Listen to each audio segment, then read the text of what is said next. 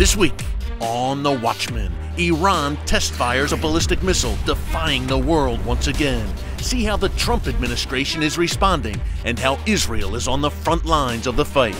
The intercontinental ballistic missiles Iran is developing are for the Great Satan, for New York, for Washington, for Los Angeles, for Chicago. Plus, the temple had been destroyed, Masada had fallen. Yet that wasn't the end of the story. We travel back 2,000 years for an amazing look inside the final Jewish revolt against the fearsome Roman Empire. It's The Watchman. It's Christians united for Israel only on TBN.